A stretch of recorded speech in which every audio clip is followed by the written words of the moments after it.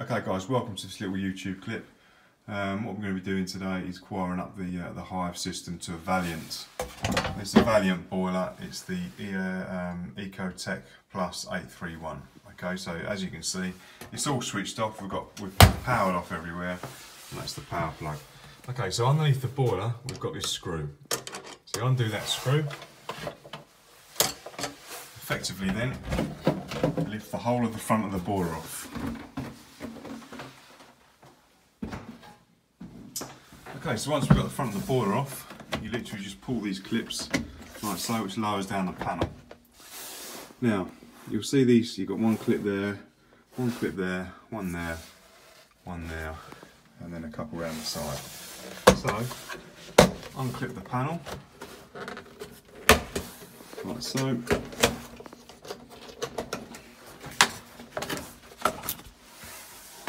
Which exposes the PCB. Okay, so here's my Hive box. I should just take it off and show you. Okay, so that's our electrical panel. Let's just lift this up for a second. Right, so from here we've got the power lead. This power lead goes all the way up here. Okay, so this here is your power lead to your normal power. So if you look, you've got permanent neutral and permanent live. Okay, so what I've done is I've wired, there's two brown wires, I've wired both those together, and two blue wires. I've just used this as a connection purpose.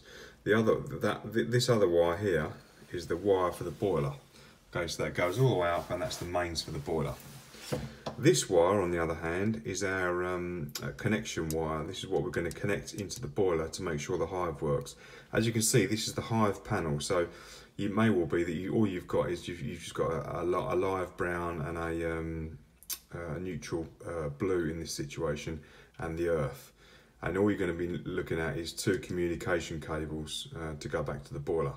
So number one on the Hive is always going to be the common. So what we want to do is take the brown wire as the common, and we're going to use this blue wire as number 3. So I'll show you where exactly where these two wires are going to be situated now on the boiler. So if we open up the panel, so remember, we've got the brown and the blue, which is common, number 1, and number 3. Now they go into here. Okay, so as you can see, we've got brown on the left and we've got blue on the right. Now, if you grab hold of these, you can just pull that plug out, which enables you then to put the actual cables in, screw them in like that, to make it a lot easier for you. And then you can just push that, once you're done, you push that plug in. There shouldn't be a bridge connector. So as you can see, I've taken the bridge connector out and just left it in the tray there.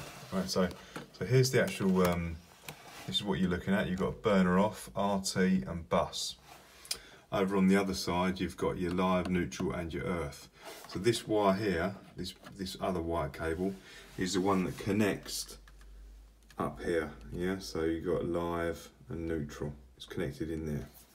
Okay, so as you can see, that's the connection made. So what I'm going to do now is put the case back on.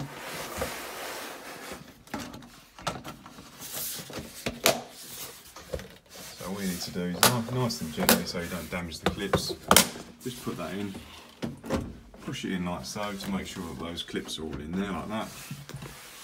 And we're going to take the actual boiler front, link it over the top, push it into the bottom. I'm going to go underneath here with our screwdriver and make sure that it's all, give it a little push and make sure that it's all in tight. Okay. Now what we're going to do is we're going to get our Hive box like that, clip it on the top, making sure those wires don't foul anywhere. We've got those two screws underneath. So as you can see, I'm just going to do those screws up for a second.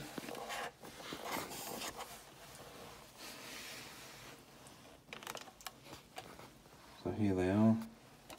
So applying a bit of pressure.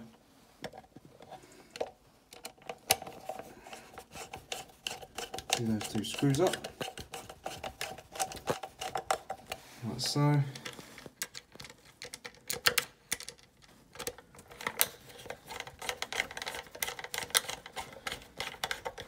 Okay, so that's all systems go. Now the moment of truth, turn on the power. This is what you should see. It will say loading in there, I don't know if you can see that. So it's 30 degrees and we've got bar pressure. Over here we've got the green light now on the Hive. Yeah.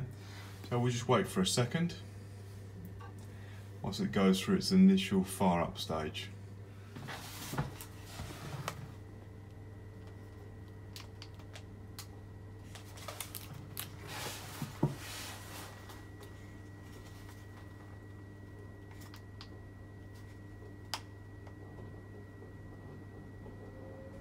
There we go.